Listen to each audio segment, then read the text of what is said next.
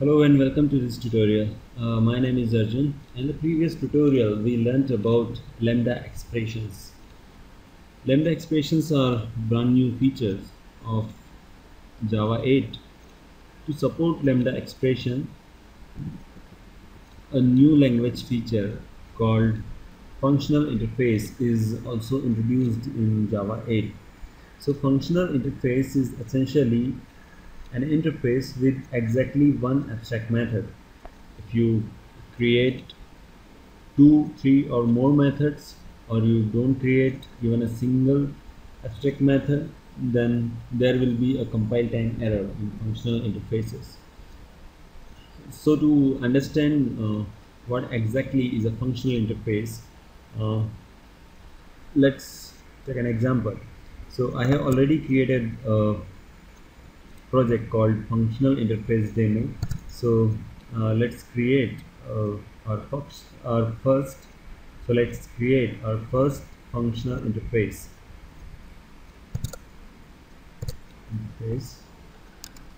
I'll name it worker interface.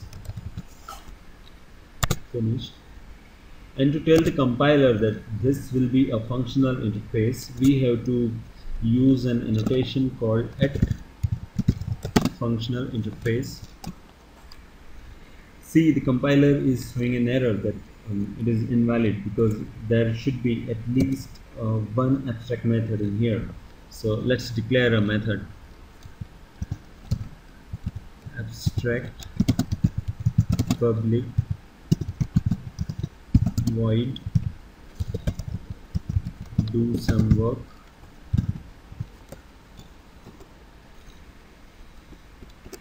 Now we will write a class which will implement this functional interface.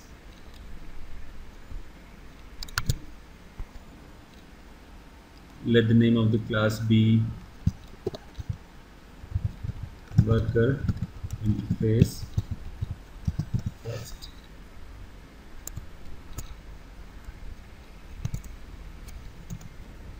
So our class worker interface test, suppose this class is having a method, so public void, let the name of the method be execute, and let it take inside the parameter, let it take an object of the functional interface that we just declared,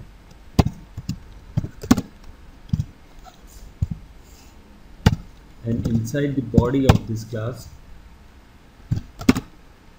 we will take this object worker interface and call its method do some work. Now let's create our application class. Application class is essentially a class which has got a main method, and here traditionally what we used to do is we just create an object of this worker interface test is equal to new worker interface test, and to call a method of and just to call this method execute, what we traditionally do was we just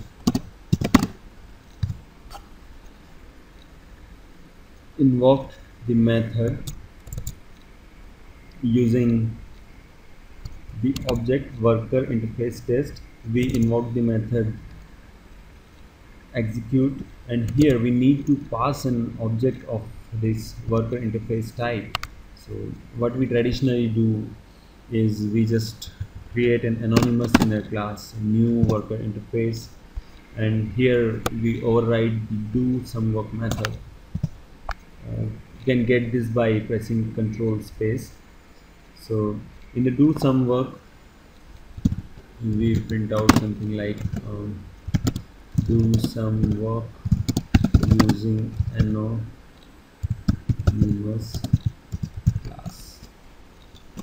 And when we run this, here is the output: do some work using anonymous class.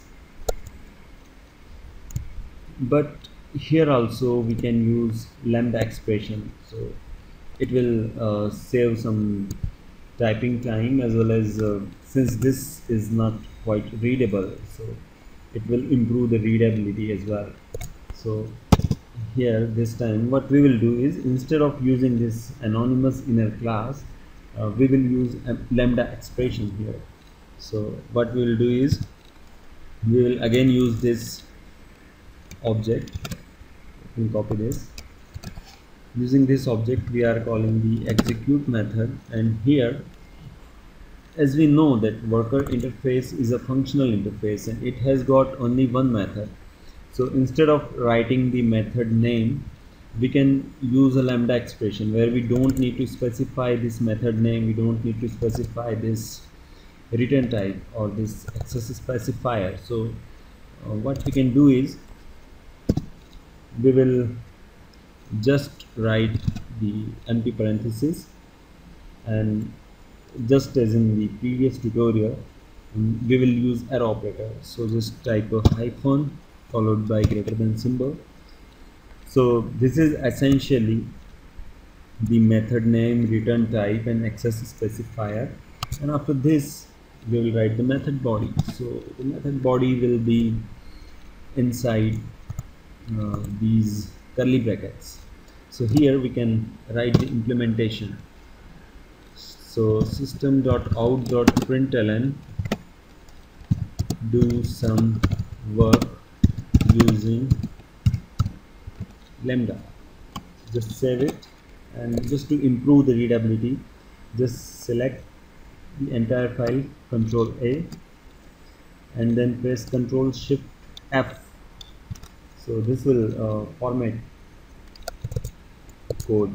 So here, don't get confused with this. Essentially what we are doing is, instead of writing this at override and the access specifier, return type, and name of the method, since all of these are not required, so instead of writing all of these, what we are writing is just empty set of parentheses. In case we need to pass some arguments in this method, we can pass it here and here as well. And after this, we have just used an empty set of curly brackets and written a code for printing one line. So this is how lambda expressions fit together with functional interface. And one more point to note here is that in case we create one more method here, say abstract public void, say one more method,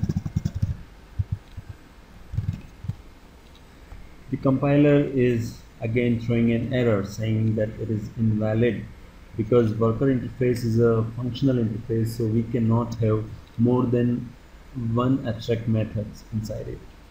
So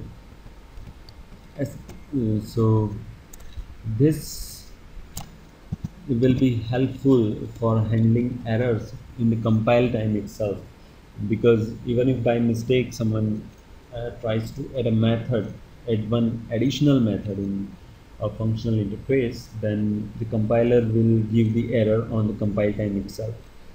So if you have an interface in your application which you want to have only one abstract method, then don't forget to declare that interface a functional interface using this annotation.